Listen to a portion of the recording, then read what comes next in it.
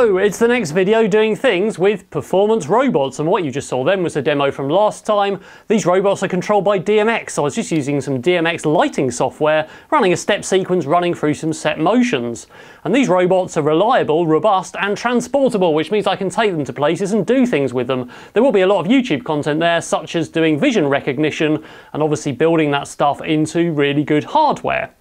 So today we're actually going to make puppeteering rigs, so that we can move the robots like you move when you're a human, basically a mini version of the robot with all of the joints linked, and that means we can also record and play back some of those motions so we can set the robots up to do a performance, or people can do competitions. I need to make a mini version of the robot, but not one with motors on. What we need to do is put some sort of feedback pots or sensors on the joints so we can get the data out when we move it around and use that as a puppeteering rig to drive the big robots. So I set about drawing all the parts in CAD, making sure all the joints are there and there's a place to put feedback pots.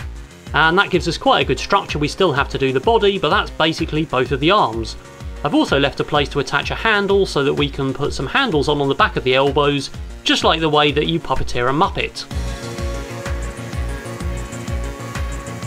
So I 3D printed all the parts. These are just in PLA. I did do a couple of revisions to get the tolerances right on the joints, because we've got a piece which fits inside a tube typically on each of those joints and holds a feedback potentiometer.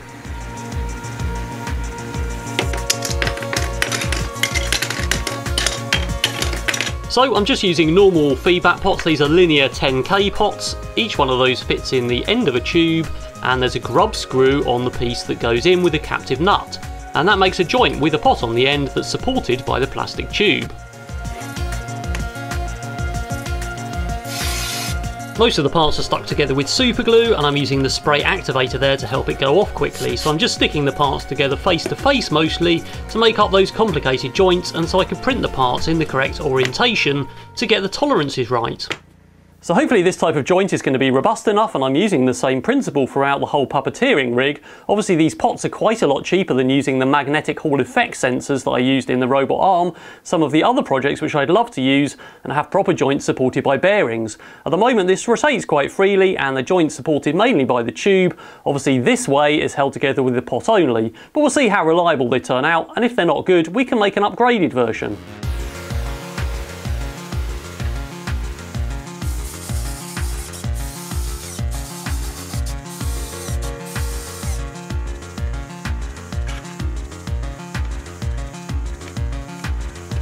So that's all of my arm motions for those 3 arm axes, and we've also of course got the stick to rotate the wrist when I've built that into the robot, but that seems like a really good range of motion. The robot can lean left and right and backwards and forwards around its abs stroke ribs, but what we need is a mechanism in the puppet that self-centers. So I've built this mechanism. It's a bit like the robot arm self-centering mechanism with fingers which are sprung, and that should support both axes so they both spring in the middle. And that allows me to lean the robot by pulling the arms around. We can tension those bungees up or put springs in, but for now that gives me the complete range of motion that we have in the physical big scale robots.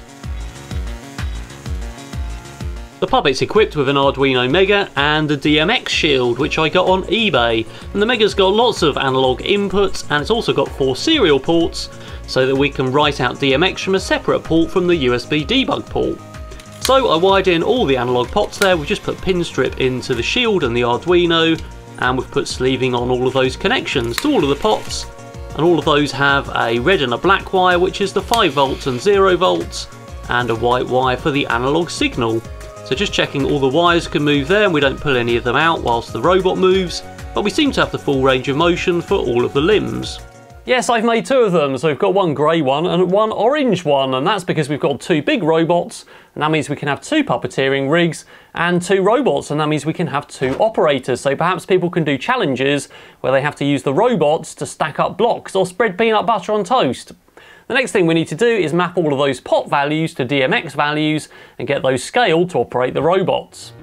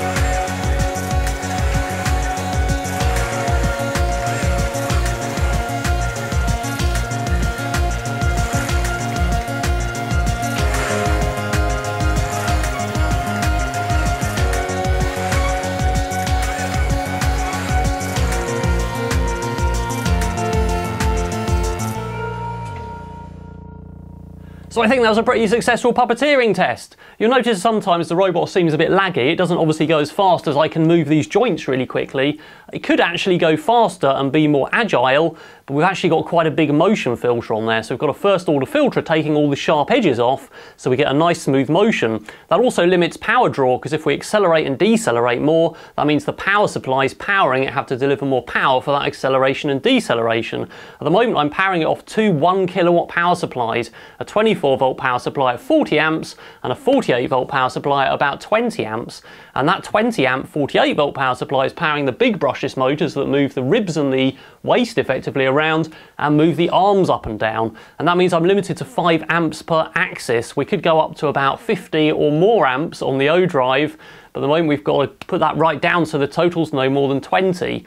So with two 1 kilowatt power supplies, we're okay powering that off a single outlet socket. In the UK, you can only get just over 3 kilowatts from an outlet socket. So if I had another 48 volt power supply, perhaps we had one powering those two and one powering those two, then we could actually go up to 3 kilowatts, but then we've got a 3 kilowatt robot, which is quite excessive really. So we're going to try and stick to the two power supplies. I'm pretty sure there's loads of people who've been shouting at the screen saying these pots are rubbish and they shouldn't be used like that, and basically they'll wear out. They're really meant for a volume control on a hi-fi or something. So yes, obviously they're not supposed to take any load. We do have some load on them. Obviously they're holding all the joints together as well, which isn't ideal, so they'll probably wear out and we'll get lots of noise on them. The plan will be eventually to replace the pot shaft with a 6mm piece of steel shaft, put a magnet on the end and use the AMS Hall effect sensor rotary encoders that I used on the robot arm. Those cost £12 each instead of 99p though, so that's a bit of an upgrade, and to do that to both robots with all 12 joints is a bit of an excessive thing for now. So we'll see how long these go. We could put high quality pots in as well, but they probably cost about the same amount. This project is now open source under the GPL3, so I've published all the CAD for the robot and the puppets and all of the code that goes with them on GitHub under a GPL3 license, which means it's open source and you can take it, modify it and commercialize it if you want to. So if you want to make your own robots and go and do events with them, then you can, but obviously there's only a certain amount of people that actually will, or you can use them for inspiration on another project. So next time I'm going to be making animatronic heads for these robots, and don't forget we've got 2 of these robots, so we're going to have 2 heads. The sort of thing I want them to look like is a bit like Chappie out of the movie of the same name, or the robots out of Elysium, and eventually we'll have cosmetic panels all over them. So don't forget to subscribe for more updates on this project, and if you want to support me on Patreon or for a YouTube channel membership, then those links are in the description below. Alright, that's all for now.